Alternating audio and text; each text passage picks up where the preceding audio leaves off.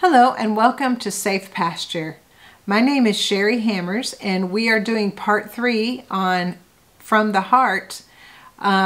Basically I'm talking about some of the highlights I got out of a sermon that I recently listened to, Charles Spurgeon, about remembering Lot's wife.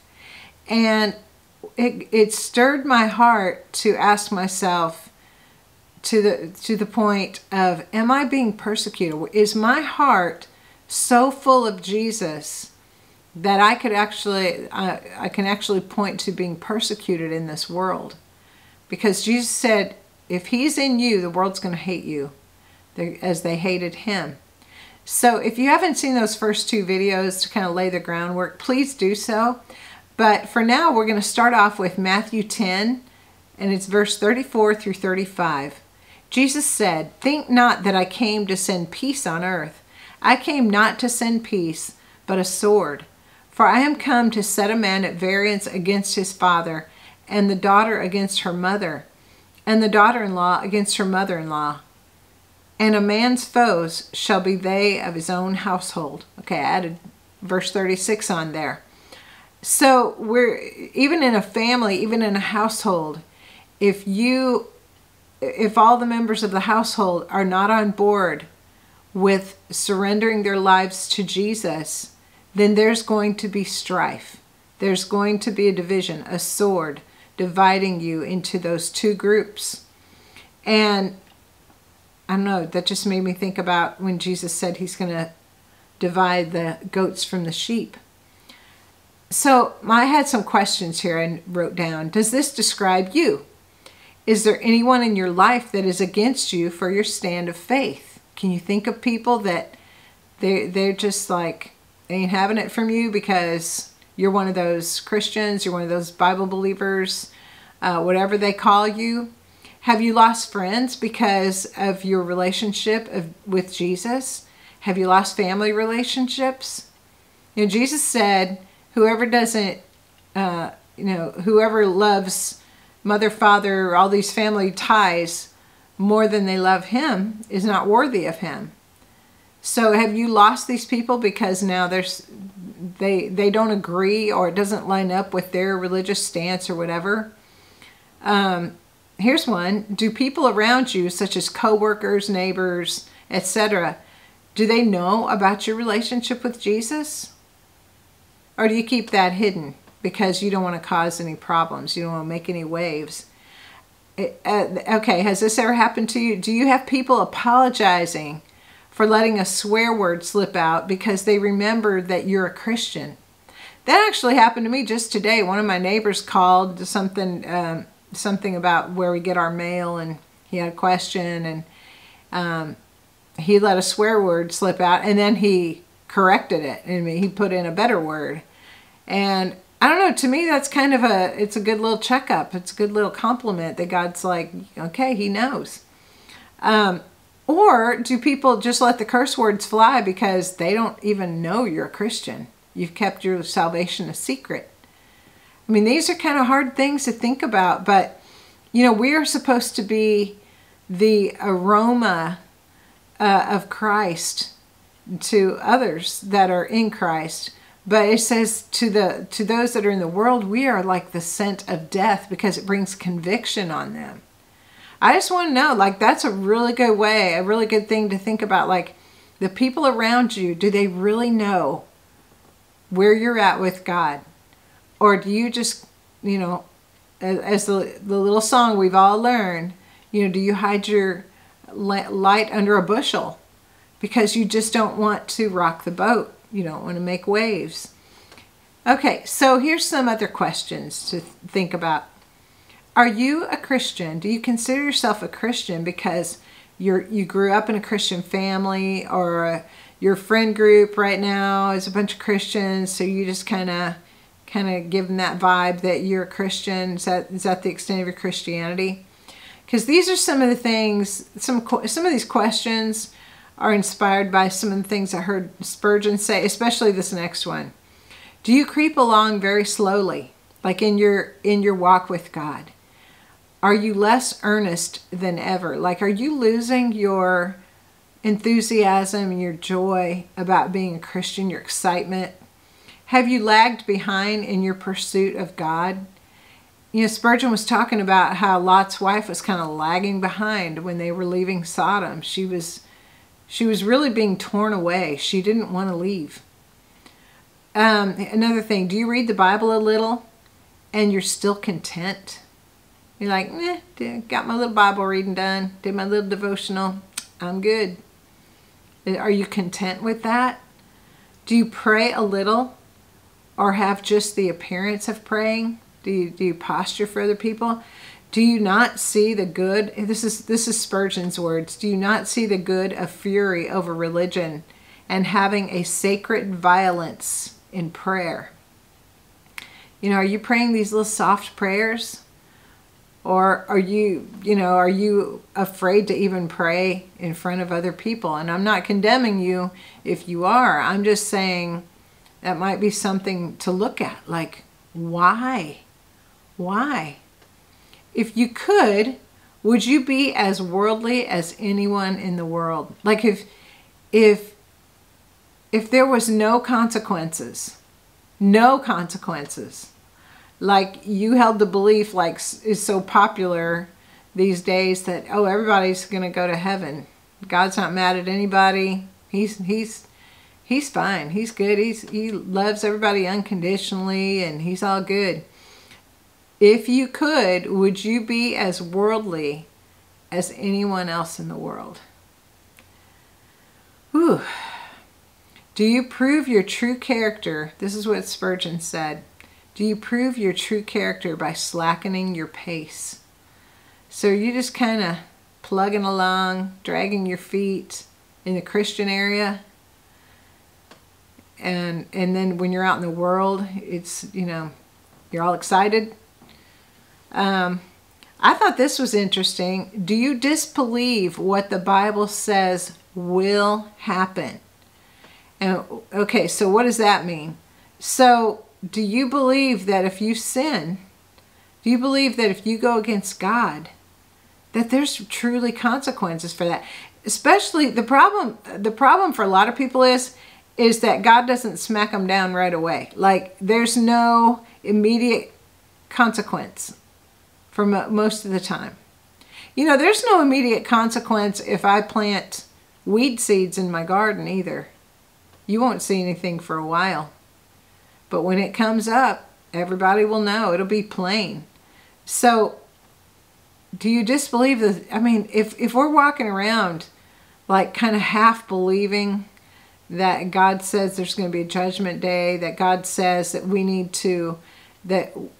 do need to obey God, that there's not this greasy grace that's just, God's just going to wink at sin and everything's okay because you walked an aisle one day and said a prayer and you think you're on your way to heaven. I mean, we need to be getting into this Bible. If we believe that it's true, if we believe that God spoke the truth. I was just speaking to a complete stranger I ran into the other day. We were and I was witnessing to her for just a few minutes. That's all I had, and that's all she had.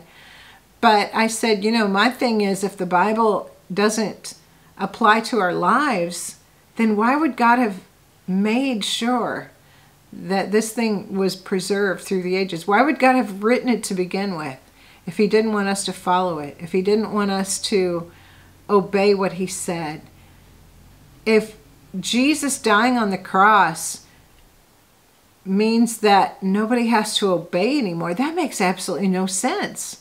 Like God is okay with sin now because there's just craziness if we sit down and look at it. But if you disbelieve that the Bible says that it means what it says, or I just got distracted there for a second because I thought, but some people don't even know what the Bible says. They don't even crack it open. Or when they do, they don't really take it into their heart. It's just in their head. But if you look in the book of Revelation, some of the first people that get tossed into the lake of fire are the people that had unbelief and fear. And they were cowardly.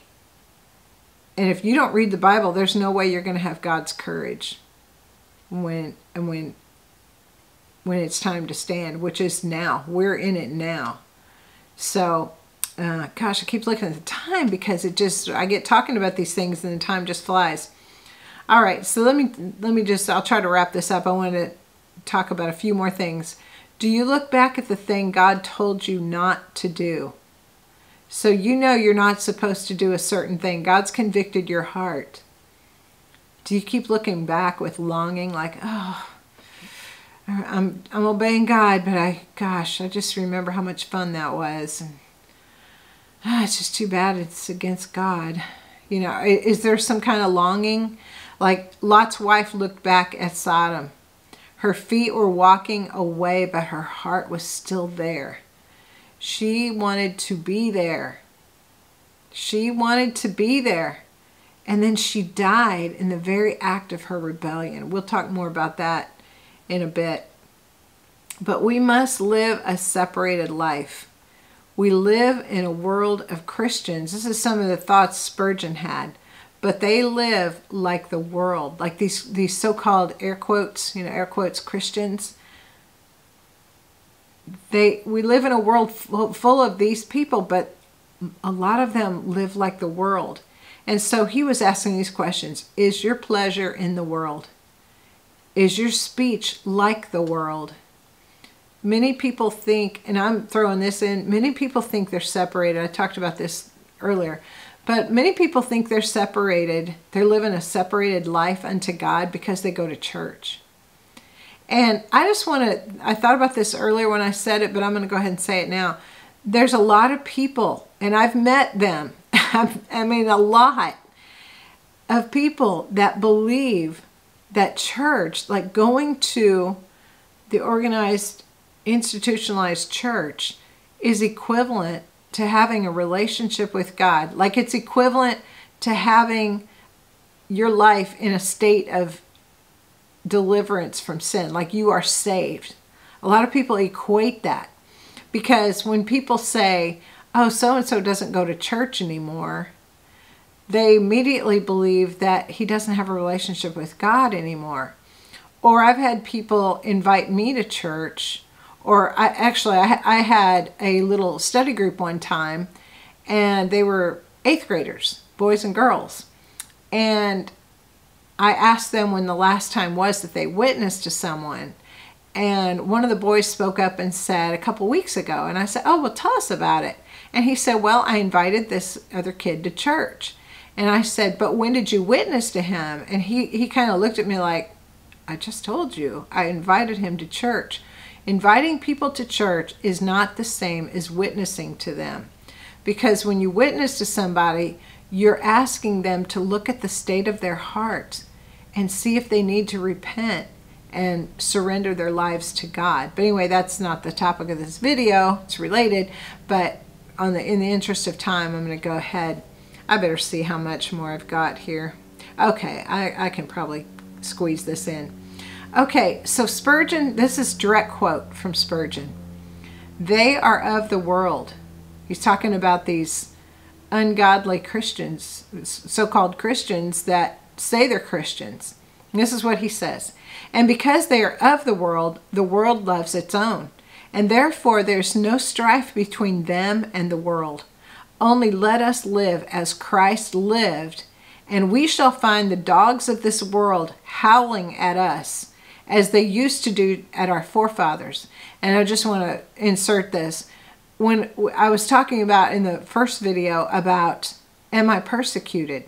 Because if we're not persecuted, then we better make sure we are in the faith. Because like he just said, only let us live as Christ lived. You know, Jesus walked around and he had disciples and everything that were, well, there was one that was not good, but for the most part, they were for him. But he had strife everywhere. He had religious leaders. He had people that were in strife with him because they kept challenging his words when he would talk the truth about God. And so Spurgeon's saying, we're going to have dogs howling at us, you know, nipping at our heels, trying to get a piece out of us if we're speaking the truth. So let me continue. He says, my hearers, can you live the separated life? If you can, God help you and bless you in it. But if you cannot, recollect, though you do not so go into Sodom as to indulge in its grossest sins, yet the very looking at it, the wishing for it, the desiring to be there, shows where your heart is. And your heart's tendency is your true character. You will be judged according to the going of your heart. If your heart goes toward the mountain to escape, and if you hasten to be away with Christ, to be his separated follower, you shall be saved. But if your heart still goes after evil and sin, his servants ye are whom ye obey. And from your evil master you shall get your black reward. So he didn't pull any punches. He said, you're either going with Christ or you're going away from him, and there'll be reward accordingly. He said Lot's wife, this is just thoughts I put down from what he said, but her doom was horrible. She perished with the same doom as what happened to the inhabitants of Sodom and Gomorrah. And so here again I quoted Spurgeon because you just can't improve on this. He says, oh, if I must be damned, let it be with the mass of the ungodly, having always been one of them. But to get up to the very gates of heaven and to perish there would be a most awful thing. To have lived with God's people, to have been numbered with them, to have been joined to them by ties of blood, and then after all to perish. That would be horrible indeed.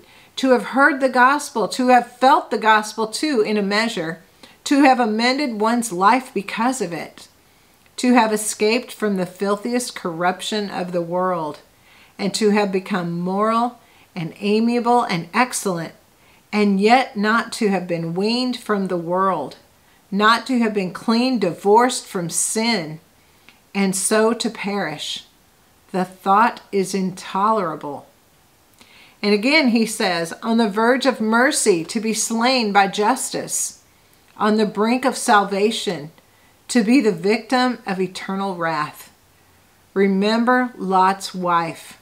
Her doom came suddenly. What if sudden death should strike some of you down at this moment? You professors, he's talking about you profess faith, not professors in a college, but you professors who still love the world. What if you now fell dead? You professed Christians who sneak in among the ungodly to have a suck at their pleasures. And then I added this at the end. What if you were struck dead? He said, she perished in the very act of sin and had no space for repentance given her. It is a dreadful thing to die in the very act of sin, to be caught away by the justice of God while the transgression is being perpetrated. Yet such a thing may happen. Let those who profess to be Christians and yet parley with sin remember Lot's wife, and how swift God is to deal out his judgment against professors who betray his holy name and cause. Look to yourselves, lest ye lead others astray. Keep near to God, and you will be blessed and be a blessing to others. Beautiful words from Spurgeon, very hard-hitting, convicting. The one part here that just got me when he said, but to get to the very gates of heaven and to perish there. I mean, there's so many people that are deceived thinking once saved, always saved. All you got to do is look at the Israelites in the wilderness and know that's not true. God expects you to go to the end. What did Jesus say? We talked about this a few days ago, but let me get back to. He says, he says, he that endureth to the end shall be saved. Matthew 10:22. You can't just start out. You got to finish this. You got to endure to the end. That's what he said. You have to stay faithful to him. He's faithful to you. But anyway, I hope this has been thought-provoking, and every one of us needs to take stock of our heart. We need to see Where are we at? Because like I said in a previous video, it's really easy to just kind of drift away. You know, it happens so subtly. And the devil knows that. He knows that all he has to do is distract you, just ease you out of this fire for God and just kind of cool everything down. And it's like he lulls you to sleep. And before you know it, you're completely out.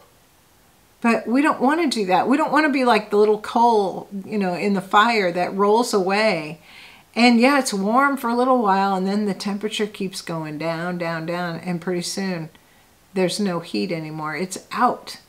And Paul says we're supposed to stir up the flame that's in us. And all I'm doing, I'm just delivering you what comes a lot of times out of the overflow of my time with God. And this came so clearly to me the other day that I needed to put this material together, because there's someone that is listening to this that knows that you need to get it right with God. You need to get out of the world. God is bringing judgment on the world.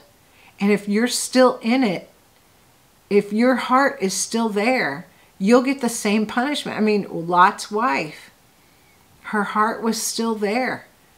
And if we don't get out, that's why God had prophets. He would say, these prophets would tell the people, hey, God's saying this. This is urgent. Here's a warning. And I'm telling you, God told me to put this together. And I even kind of rushed through it because it was just so recent. I usually like to mull things over a little longer and kind of tweak it here and there. But I just really felt the urgency that somebody out there needs to hear this today. And I'll just put this little reminder too. I mean, I know you've heard this before, but it's worth it to be reminded that none of us are promised tomorrow. None of us. We're not even promised the next 5 minutes. We have no control over our next heartbeat being there, our next breath being there. So that's why the Bible says, today, if you hear his voice, harden not your heart. Because you're not promised tomorrow. And you don't, you know, if you believe the Holy Spirit's dealing with you, and you don't have to have, you know, as I heard one man say one time, you know, God, if this is you, you know, have 2 dogs walk this way and 3 cats walk the other way. No. If you're even thinking possibly the Holy Spirit's talking to you, don't wait for confirmation. Don't wait for that. If you know he's dealing with your heart right now, that you have sin in your heart, then you just go ahead and you repent, you tell him that you're sorry, and you get your relationship with God back on track. There's nothing more important than that. Nothing. Your eternity is at stake. So I hope you've enjoyed this little mini series, and thank you again for joining me. God bless.